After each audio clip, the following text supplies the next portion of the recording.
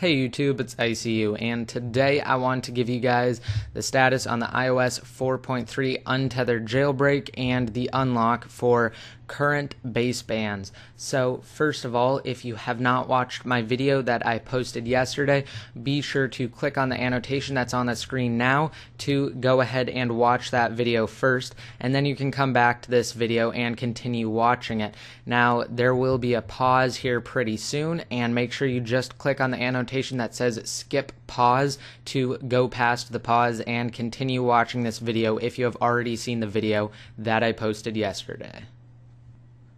Alright, so I have a post over here on my website, besttechinfo.com, and it is titled iOS 4.3 Jailbreak and Unlock Release Info.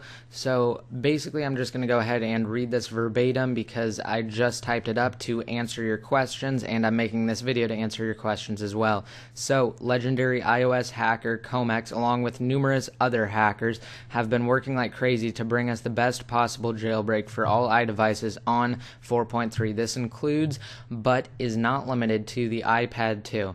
So yesterday's post was talking about how Comex and Ionic are extremely close to completing and releasing the jailbreak.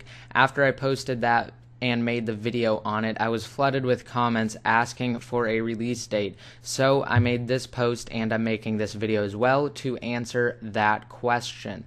So this has been taken straight from the description of Ionic's video, and again, that video was the one where he demonstrated the jailbreak on a first generation iPad, and it says, because so many people are asking for an ETA, I am sure that the untether will be released before the next weekend. I was using old kernel patches that caused lagging on jailbroken devices. I will change that and then port it to other devices and release. So Comex also hinted yesterday that the jailbreak will be released soon. So when someone asked him if Jailbreak Me 3.0 is coming out, because they have already jailbroken the iPad, he replied and said no, it will take some work to package it into a jailbreak. Same deal as Ionic. So basically this quote up here that I was talking about that Ionic said, it stays true to what Comex said as well. They just have to work out some of the kinks in it and also package it up and put it out for a release. So that should be relatively soon. Now, as for the unlock, I get boatloads of people asking me about the unlock for the latest basebands. All I can say at this time is that I don't know when an unlock will be out, and I do know that you should not upgrade to a stock 4.3 IPSW, which is just the stock Apple firmware for 4.3, because it will upgrade your baseband.